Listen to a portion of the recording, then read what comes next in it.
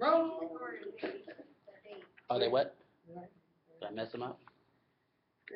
Let's just say December. Let's go through this. Let's go through this.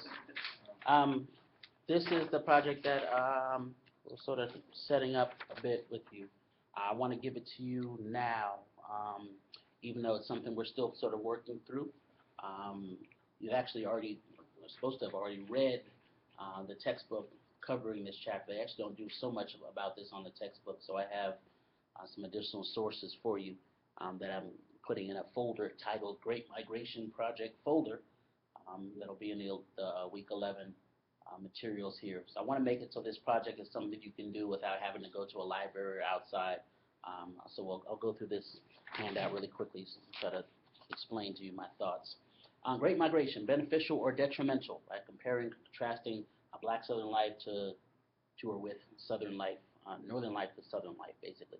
So the overview starts off this way.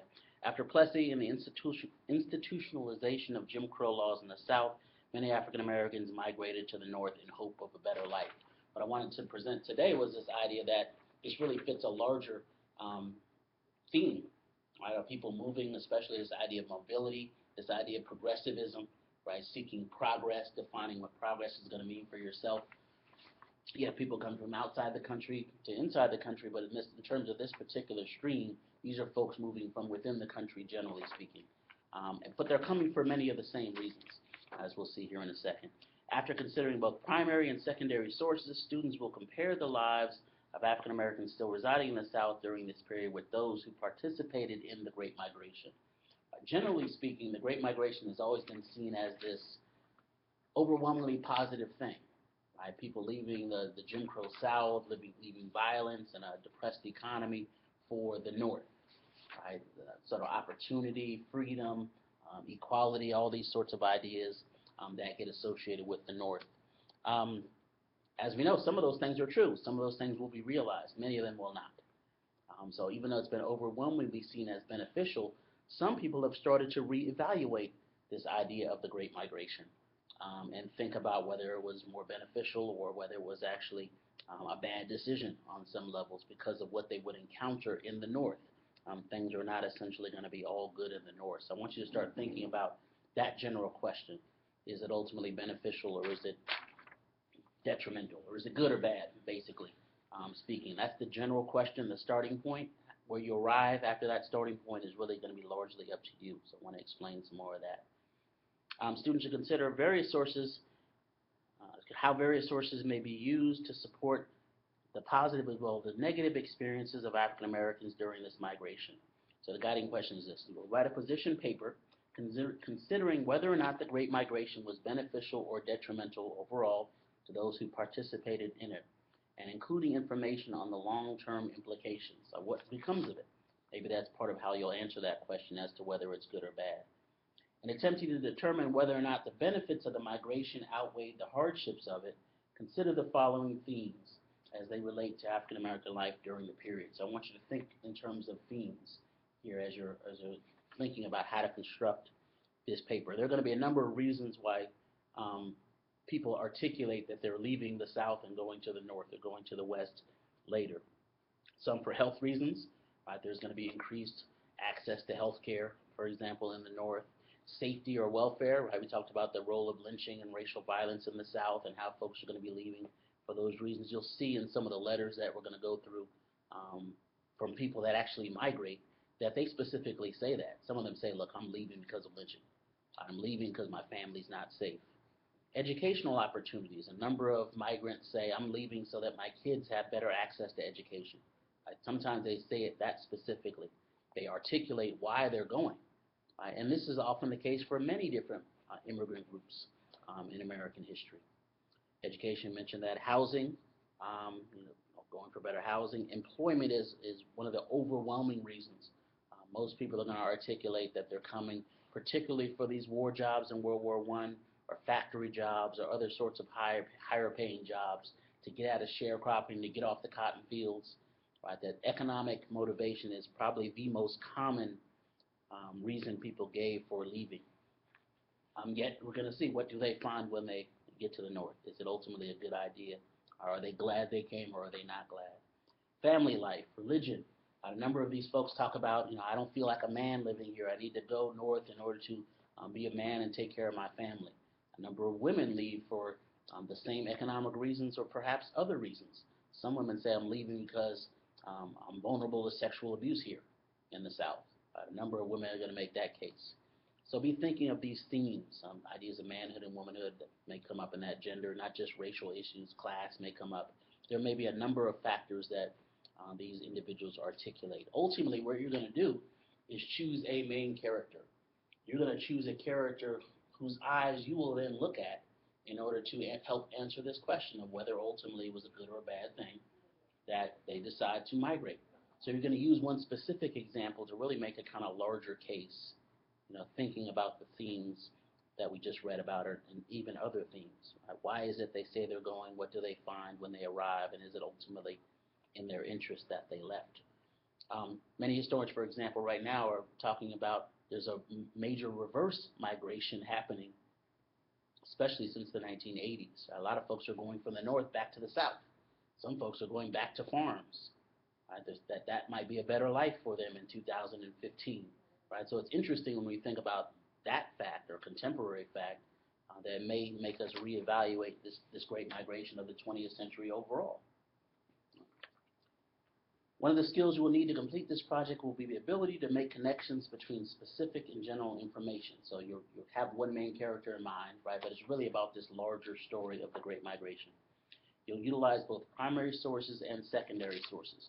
Now, secondary sources, and those of you that some of you already know this stuff, but secondary sources are things like textbooks, right? They're written by historians after the historical event happens.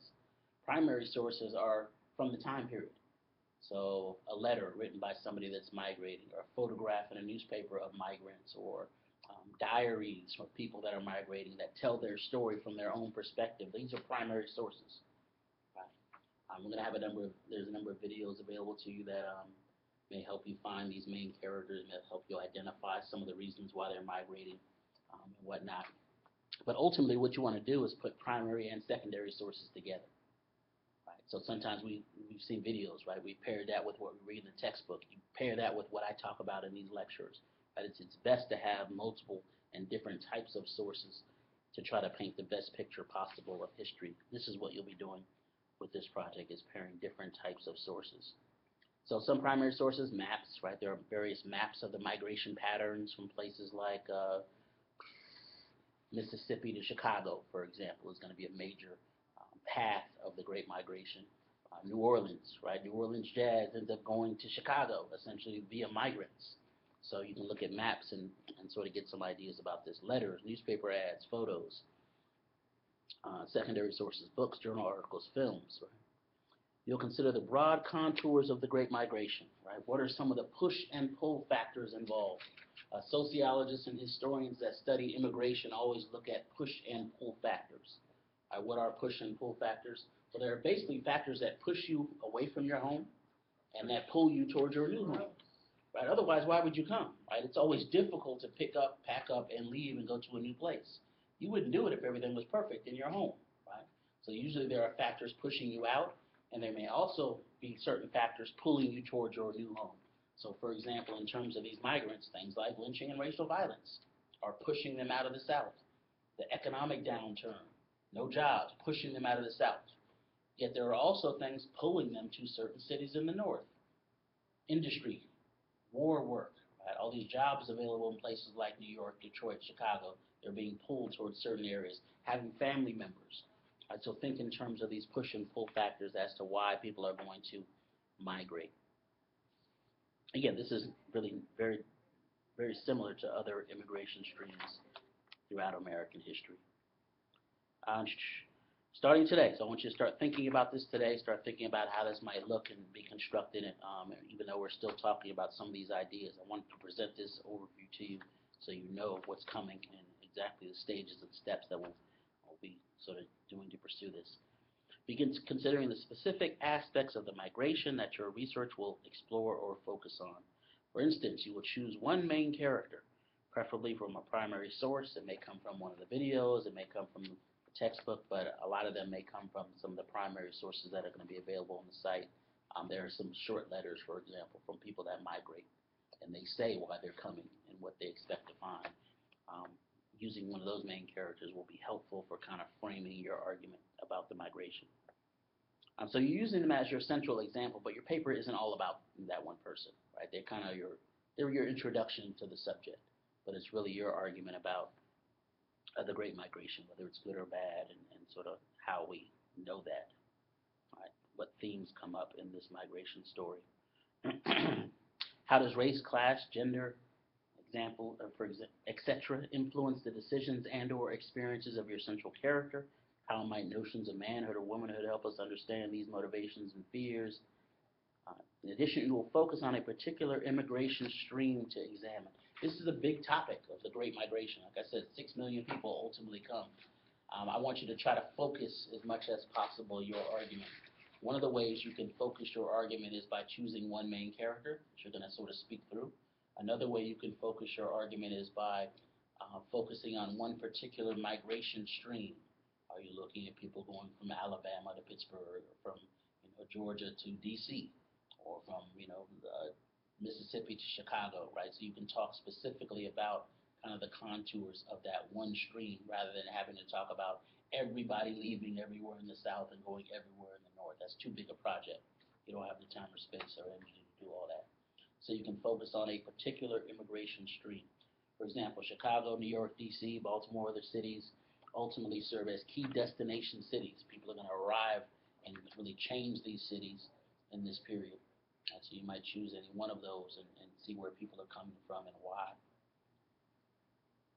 Lastly, after reading your paper, your reader should be able to draw some specific conclusions about the implications of the Great Migration. Right, so what's the bigger story here? Think about the significance. Think about Great Migration as an identification term. Right? Who, what, when, where, but most importantly, why and how is it significant?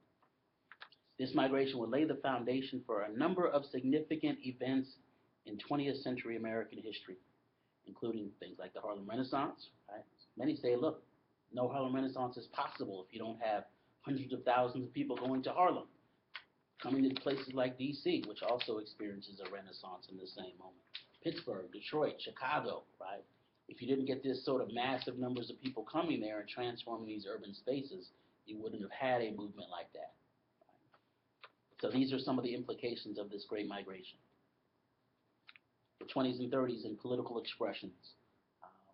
Modern civil rights movement, some say, is greatly impacted by the fact that people are moving to concentrated areas, especially cities.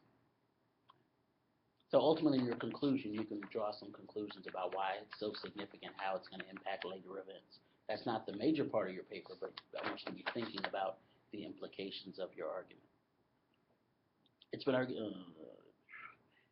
At the same time, the question framing the overall project is whether or not the Great Migration was beneficial or detrimental to those who participated in it. Based on your research, decide where you stand on this question. Right? Your answer to that question is essentially the beginning of your thesis statement. Great Migration was detrimental because this character did this, blah, blah, blah, encountered these things and, had a hard time. Right? So your answer to that question is the beginning of your thesis statement. Your main character may help you frame your thesis statement and decide what you think about how you answer that question. And you'll use evidence to back up, your views. On the back is a sort of general outline of how the paper will proceed. Right? Introduction, think who, what, when, where. Right? Like you did with your identifications, that's essentially like you do with introducing a paper, providing context, telling me when, perhaps you're talking about whatever particular city you're interested in, you're introducing your main character. Right? Your thesis statement is the why and the how. How do you answer that question? Why is this important? And how specifically are you going to demonstrate it in this paper? This paper is going to talk about this, this, and this to prove that the Great Migration was blank. The body of the essay is really the majority of your paper. Right? You're analyzing. Huh? All has to happen next week. No, it has to happen in the next 12 days. Oh, so we can just turn in the final product on the 24th? Yeah, the final product's not due till the 24th. Okay. So, hold on. That's so So we cool. don't have to turn it, we don't have to drop anything off next week? Only thing you have to drop off is your thesis statement. Next week. Mm-hmm. Yeah. 1 or 2 sentence thesis statement on what you're arguing and why. Okay. I can sort of give you some feedback on that. The body section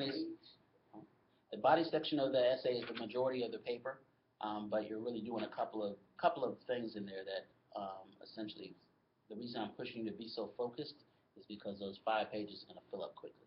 The body of the essay, you're going to be analyzing, say, the 2 or 3 key themes you think emerge in this migration story.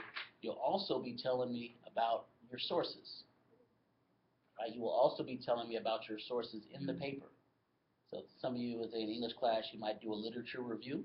Right? Historians do the same thing, but they call it something else. Historians tend to call it historiography. Right? This is how we write about history, and tell me about your sources. You will be telling me something about the sources that you're drawing from in the paper itself. So a page of that 5 pages may be you telling me about your sources, right? And another page or half may be you actually analyzing the key themes, you introducing your main character, and then your conclusion talking about some of the implications of this. So like I said, 5 pages fills up quickly. This is why I'm pushing you to be so focused and so specific in your argument, to pick one main character, to pick a couple of key themes that you're going to talk about. You're not going to be able to talk about everything. You have to talk about what you feel is the most important aspects of the argument. So the outline is there. We can talk more about that, but I wanted to sort of say something about that. In terms of the tentative deadlines, I've kind of broken this up. We've already really started this project. We really already started this project with our last few conversations about the rise of industry, about urbanization, about progressivism, about even a Booker T. Washington Du Bois debate that's going to kind of fuel this. We'll talk about some other individuals that fit this and some examples of the migration. I have a couple sources in the videos that will be helpful as well in helping you select a main character. But I needed to give this to you now because too often we do not treat writing as a process. Right? I give you this and I say, okay, next class, write me a 5-page paper. And then I'm surprised when you don't have time to think about it. Right? This is why I'm giving this to you now. Really, in terms of the textbook, the Great Migration is mostly talked about in Chapter 19, for a few pages in Chapter 19, in fact.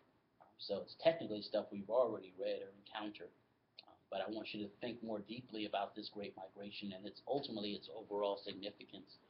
And I'm going to provide you with some outside the textbook sources that will help in this respect. In the folder titled Great Migration Project folder, there's some outlines or overviews of the migration with statistics that may be helpful. There are a couple of videos that talk about, and some of this we'll talk about next class, that talk about the migration overall and why people are coming.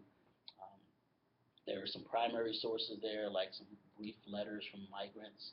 There are some advertisements from African American newspapers advertising for people to come to places like Chicago and Detroit. So this gives you obviously some ideas about why people are coming, what they expect to find. There are letters from people saying, look, I came here and it's worse here than it was in the South. So that may influence how you answer that question of whether or not it was good or bad. Right? Basically, you're not going to have to go and do outside work. Everything from the textbook to the Blackboard side, I think all you'll need. There'll be more than you need available to you, basically, to complete this project. Questions, general questions about this as we get started with it. Should be some questions. My Cheetos.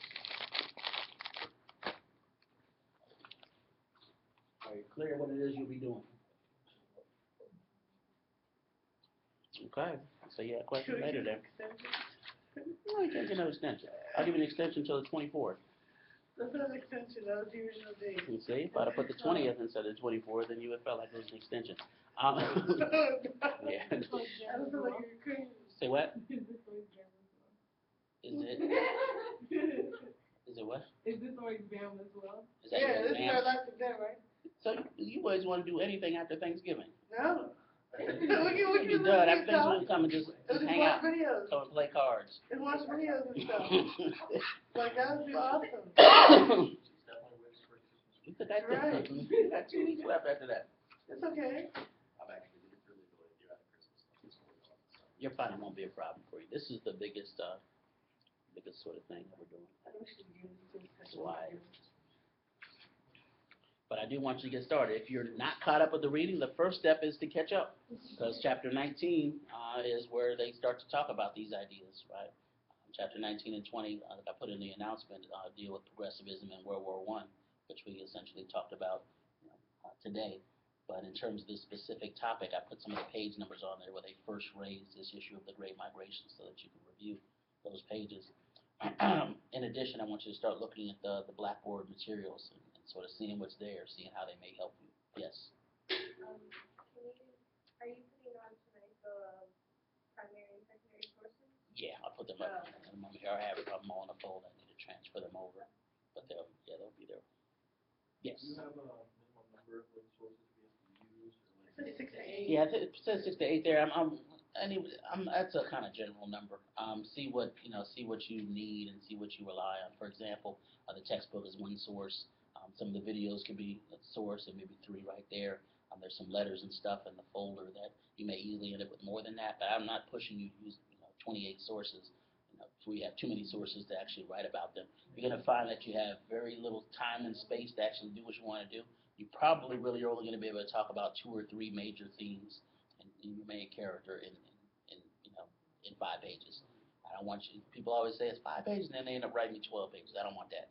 No more than 5 pages. And that's why I push you to be so focused at the outset, to focus it through your main character, to focus it through the 2 or 3 key themes that you see impacting this particular immigration stream.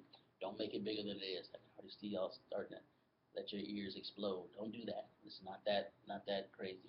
Yes. Is it MLA format or? I'll leave the format up to you, whatever you're comfortable with. Bless you. As long as it's consistent, and as long as you cite APA, Chicago, what have you, whatever you want to do.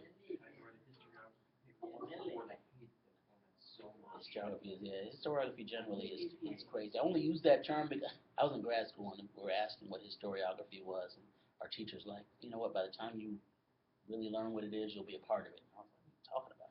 Basically, it just means how history is written, right? And how some of these things change over time. For example, with this Great Migration Project, like I was saying, there's a reverse migration in progress. People are going from New York to Atlanta, right, to Mississippi and starting farms.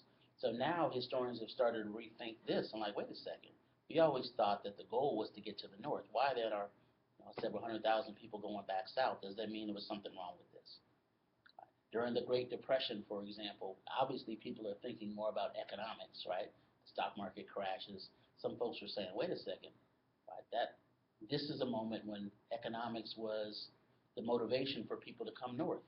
Did they come for the wrong reasons? So it's interesting how history changes in terms of how it's written, based not just on the history, but based on what's happening in the country at the time. I can give you another example. Say after September 11th, if you read a history of Islam, it's going to read a certain way. If you read a history of Islam by American historians, they're thinking of certain things. Whether they want to be or not, they're influenced by contemporary society. They're influenced by contemporary politics. African American history now is written quite differently because there's an African American president. 2007. Not that this changed, right? The history itself has not changed. Our sources about it have changed. Our contemporary situations changed. And so you'll see that depending on what the types of sources that you see, even when they were written, sometimes impacts how they're written. Right? So that's why I want you to use multiple sources and see what kind of picture gets painted about this topic. The topic itself hasn't really changed. Sometimes it's the historical context that changes. Questions? These are good questions. Do we have to print out hard copies, or we can just shop them off? They can be submitted via Blackboard. I do want you to submit the thesis as well. That way I can take a look at them, give you feedback on them a little bit ahead of time. But you don't have to wait, till then. Those deadlines are, sort of end dates. You can turn in stuff earlier. Keep getting started. Start writing early. These sorts of things. Remember, writing is a process, right? If you write it, step away from it for a while, add some other things. We come back. We have class. It may change your views on certain things. May introduce you to a main character you hadn't thought of. There are a number of possibilities here, and I want you to think of this as a process. But if I didn't give this to you ahead of time, it's impossible to think of this as a process. We could have waited and done 2 more lectures, and I could have gave this to you and said, okay, in 2 days, give me a 5-page paper. That is one way to do this. That'd be But cool. it doesn't. I mean, it doesn't. I don't think it benefits you, and it doesn't benefit me, because all you do is rushing and trying to write 5 pages and get it, as soon as possible. In 3 days? This is supposed to avoid that. Yeah, that sounds like instead of 24, which to me, I'll This- take that. See, teachers do that, and then we complain that it's not well written. There is no such thing as good writing. Really, only good rewriting. You have to think first and put it down. I don't like that. Let me fix it. Do this and that. I'll rethink it. I don't know, I gotta be on that 20-page paper I wrote one night. That's nice. I've done that too. I mean, I wrote a 20-page, lost it on the computer, and had to rewrite it. But it wasn't my best work. It would have been better if I could have wrote it, let it sit for a second, and then actually gone back and made it make sense. So that's the goal here. I want you to be thinking as we continue to have conversations about these things. Check Blackboard often as well. I'm going to try to direct you towards some of the sources within that Great Migration folder, particularly some of the videos. There is a video on there by a lady named Isabel Wilkerson. Isabel Wilkerson used to be a writer for the Washington Post. She recently wrote a Pulitzer Prize winning book on the Great Migration. Interestingly enough, she interviewed thousands of people for this book, but she wrote this entire big, thick book using 3 main characters. She chose 3 main characters and kind of looked at the Great Migration through their eyes. So there's a 20-minute interview with her on NPR talking about the Great Migration, some of the reasons why her folks are immigrating and migrating, these sorts of things that I think will be helpful for you. We'll probably do it in class, but I have it on in that folder to help you out. There's another guy that wrote a book on this. So again, this is basically what historians do, right? They're using specific examples to write about these larger questions and themes. So essentially, you're doing what they do. It's just on a smaller scale. I'm not expecting you to write a book. I'm just expecting you to sort of to deal with the specific aspect of the argument and essentially answer that question. That makes sense, gentlemen? I know there's new stuff. There should be a little anxiety, but not too much. Right? Too much anxiety means you can't get started writing. That's what we want to avoid. All right? Good. First step, if you are behind on the reading, catch up, because this will help you in terms of this project and our continuing discussions. All right. Let you out early. All right, take care.